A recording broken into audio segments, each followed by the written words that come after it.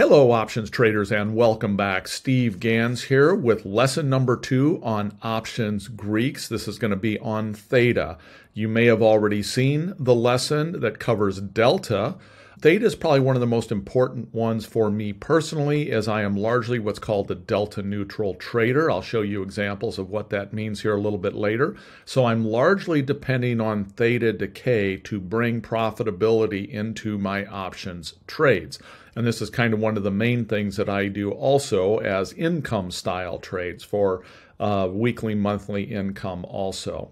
Now, all that said, in case someone did not see the prior lesson, I do want to do a recap. So if you looked at the prior lesson and you're already familiar with intrinsic and extrinsic values, you can skip forward a little bit, but this is something that's very important. People need to understand this concept. So I want to make sure that I'm going to present it with you literally every time on the Greeks. So intrinsic value is the same as the moneyness of an option. What I mean by moneyness is you hear people say that option is in the money, out of the money, at the money, etc. An out of the money option has no intrinsic value at all. I'll show you examples of this in just a moment. Extrinsic value is the value of an option beyond its intrinsic value. And again, that helps define the moneyness. It's made up mainly of two key components: time value, which is theta, the topic of today's video, and volatility. To give you an example of this, if I own a $100 call on XYZ stock, and that stock is currently trading at $105, the intrinsic value of that call is $5. It is $5 in the money. Now, the extrinsic value is going to vary with the amount of time and volatility that's in that option. So if we are at expiration and I am $5 in the money, in other words, the underline's at 105, I have a $100 call, then I'm $5 in the money. The value of this option is going to be worth $5, and there's no extrinsic value left because we are at expiration. Now, if we're prior to expiration, could be a day, could be a week, could be a month. If we're prior to expiration here, there's going to be some extrinsic value. And that basically is a factor of the amount of time left and the volatility in that particular option. And the reason that's there is because if you're not at expiration, things can happen. The value of the underlying can go up. The value of the underlying can go down. There's still things that can happen. So there are still unknowns in that option. And because there's still unknowns, that can drive that price up above the $5 intrinsic value. And again, whatever amount that it gets driven up is the extrinsic value part. So again, it's very important that we understand that. And again, we'll kind of talk about the moneyness of an option. So an out-of-the-money option has a market value less than the premium. This means that the option would not be profitable to exercise at that time. If I own a call option that has a strike price of $100 and the current stock price is $90, the option would be out of the money because it would not be profitable to exercise that option. In other words, paying $100 a share for the stock and then only be able to sell it for $90 a share. So it is out of the money. An in-the-money option has a market value greater than the premium. This means that the option would be profitable to exercise. Again, by way of example, if I have a strike price of 100 in my option and the underlying stock is currently at 110, that option would be in the money and it would be profitable to exercise the option, buy the 100 shares of stock for $100 and then instantly sell it for 110. Or if I wanted to hang on to it, I'd already be up $10 per share in that trade.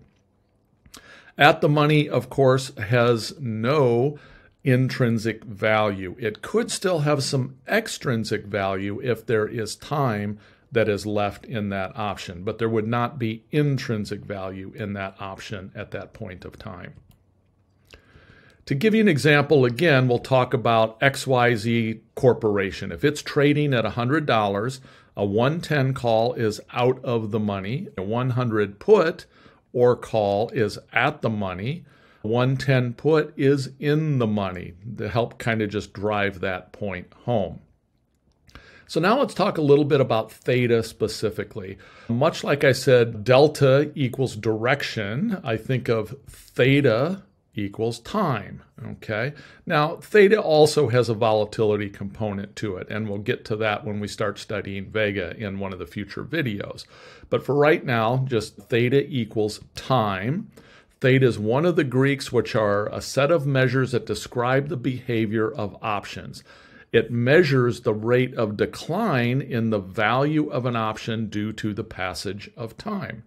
Now, that decline can work in our favor or it can work against us. We're going to see examples of both of those when we get into the lab portion of this video. Theta tells you how much the price of the option is expected to decrease each day as that option nears expiration.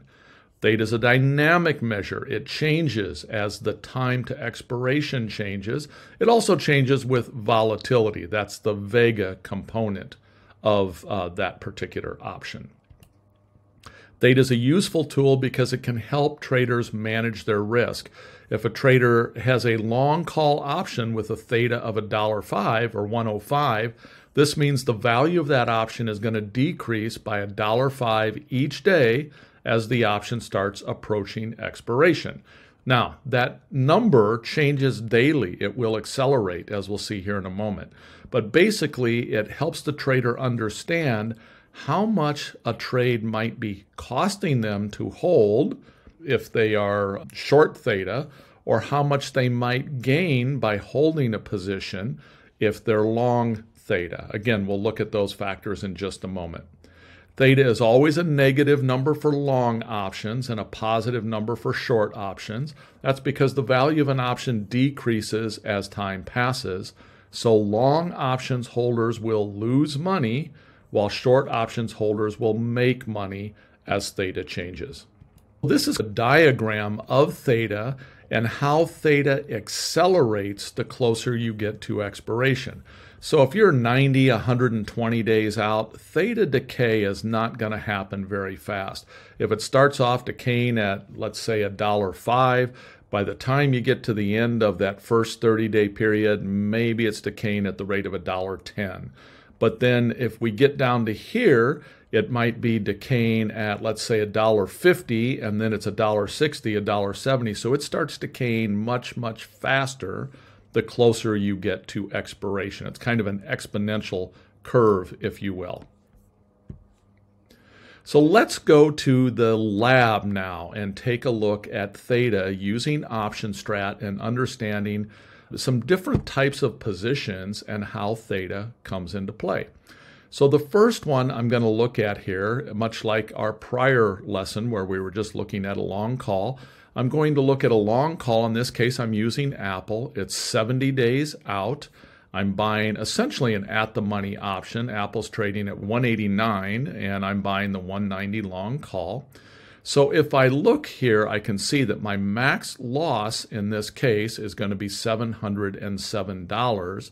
Now, that's going to be a function of what I would have to pay for this option right there. I'd be paying $7.08. That's going to be essentially my loss in this trade if it fully decays out from under me. Now, we can look at the Greeks here as well. If we look at the Greeks, we can see that theta is a negative $5.82. What that means is that theta is decaying on this thing on a daily basis at $5.82. And if we march forward in time, we're going to see that our T0 line, if the underlying price here does not change at all, if the price of Apple stays at $189.97, we're going to see that this is going to lose value. The closer we get to expiration, the more money we're going to lose, and the faster it's going to accelerate. We'll look at the speed of the acceleration here, or the speed of that change in just a moment. But essentially, it's going to continue to move faster and faster the closer we get to expiration. Now, I'm just going to save this trade real quick so that we can take a look at how that might be impacted. So now I want to take a look at this trade in table mode. I can come in here and I can look at table, and I want to specifically look at theta decay. So if I put theta on here, I can see that at the start of this trade, I'm at $190 price on Apple. This is going to decay at $5.80 a day. That's how much it's going to cost me to maintain or hold this position on that day. But as we get closer and closer to expiration, you will see that theta decay accelerates to where when we get down to the last couple days, it's decaying at a rate of $21 a day. That's that curve I was telling you about, where this accelerates the closer and closer you get to expiration. Now, I can look at theta decay also in a graphical way. I can come in here, and again, this is something that you don't see on other programs. This is something that's unique to OptionStrat. This is in the paid version, I should say as well, that if you have the free version, you won't see these tools. So that's why I personally use the paid version. It certainly helps the situation, it helps me look at all of these things. So I can see the solid line here, again, is what I'll call that T0 line for theta specifically. And I can see that right now, as of today, I'm decaying at the rate of $5.79 a day. But as time ticks by, each day it's going to accelerate. Now I'm decaying at the rate of $7.93. And then I get all the way down here a day or two to expiration, and I'm decaying very, very rapidly at that point. So that's how we need to look at this. We need to understand that this particular position, a long call, again, we look at our theta, that long call has negative theta that is costing me money out of my pocket every day to hold this position. Now, you remember earlier I said that I am largely a theta trader, okay? I look for theta to develop income on trading. So how do I do that? How do I shift theta to positive? Well, here, again, I'm buying an option for $7.10. That option is going to decay out from under me. So if I wanted a position that was going to have positive theta, I could come in here and I could look at a bunch of different things. But basically, I'm going to be selling something in most cases. And I can come over here, I can look at, for example, a bull put spread. That is going to decay in my favor, depending on where I put that trade on. But I'm going to look at an iron condor or an iron butterfly. Okay, so here we are looking at the graph on the theta decay, and I can see, let me just change my range here a little bit. And I can see on this particular trade, this is a butterfly configuration trade. And I have, in this case, sold a 190 put spread, and I've sold a 190 call spread. So this was kind of an at-the-money sort of butterfly, if you will. And if we look at this, we can see that now theta is positive.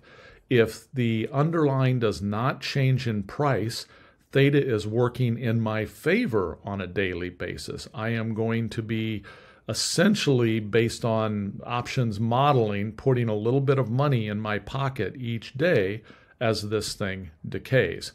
And again, we can march this forward and kind of see right here the profitability that comes in to that trade over time. And I can look specifically at theta as well. And if I take this back to zero here, I can see that initially theta is dripping in at a rate of $5.67 a day. As we get closer and closer to expiration, the amount of theta that comes in on a daily basis accelerates and increases on this trade. So that's what we're looking for. That's what we want to understand, is how that theta changes over time. So that's kind of a key factor in understanding what I'll call largely a delta neutral trade or a theta trade.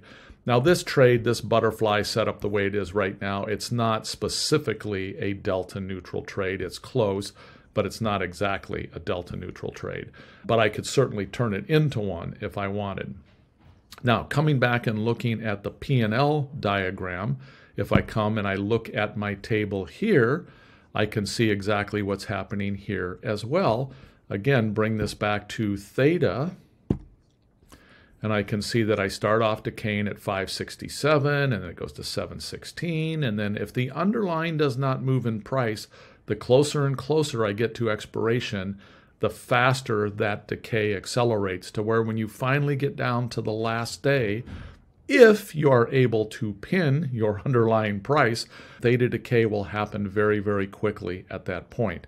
Now, there's another piece of this puzzle, which is going to be a future Greek that we're going to study, which is gamma.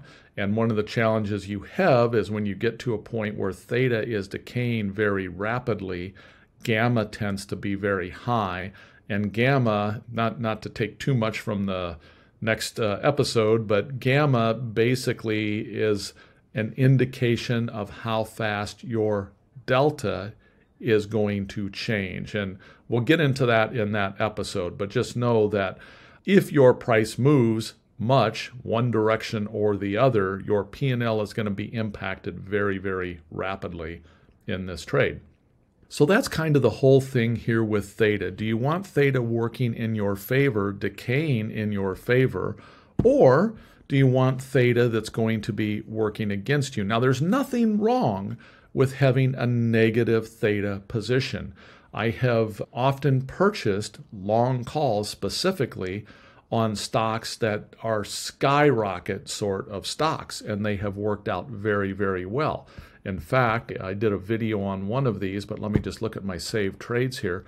Let's look at this Avgo long call. So I bought this Avgo long call. It's a leap. I bought it over a year ago. I did spend about $9,000 for it when I bought it. So that was going to be theta decay. That was going to decay right out from under me if the underlying did not take off. In this case, the underlying did take off, and this position is up $73,000 at this point. So I spent $9,800 to get to that point. So that's my P&L on this is over 700% right now. So that's an example of yes. So back when I started this position, I needed to understand that that $9,800 that I paid for this option was all potentially going to decay out from under me if the underlying did not have a significant up move. But it was decaying at such a slow rate because, again, I purchased this over a year ago. There's still 343 days left in this. So I purchased this over 2 years out. Going back to that diagram of theta decay, where theta decays much slower early in the trade, I had some time. I could wait a couple months to see if this trade was in fact going to move in my direction. Ultimately, it started moving in my direction quite significantly. As a result of that, theta decay ended up not really being a factor in this trade. I did have to get above my break-even point. So when I bought this, I bought the 450 call. I had to get above 548 before this was going to be above break-even. But now that this underlying is trading all the way up here at 1270, that's kind of a distant memory at this point and not really a factor. So bottom line to sharing this is that, yeah, I started this thing off with theta decay, but I started it off with an option that was dated so far out in the future that the theta was decaying pretty slowly at the start. And then as it was slowly decaying at the start, it didn't really make a difference to me. I could wait a couple months. I could eat that theta decay to see if my thesis was right on this. As soon as it started taking off and I got above break even, I felt more comfortable holding on to this going out into the future. So that's a perfect example of how I'm okay with theta decay, because now I'm controlling essentially 100 shares of Avgo that I would have had to have spent $45,000 for instead of the $9,800. And if I spent the $45,000, my return would be around 100% on this, or a little under 100%, where in this particular scenario, I'm, 700% return.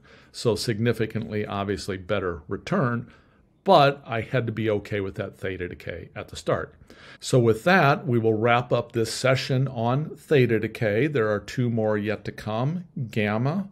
which is going to be very important as you get closer to expiration. You'll need to understand how that moves and what that does, and vega or volatility. So I'll see you in those sessions soon. Take care.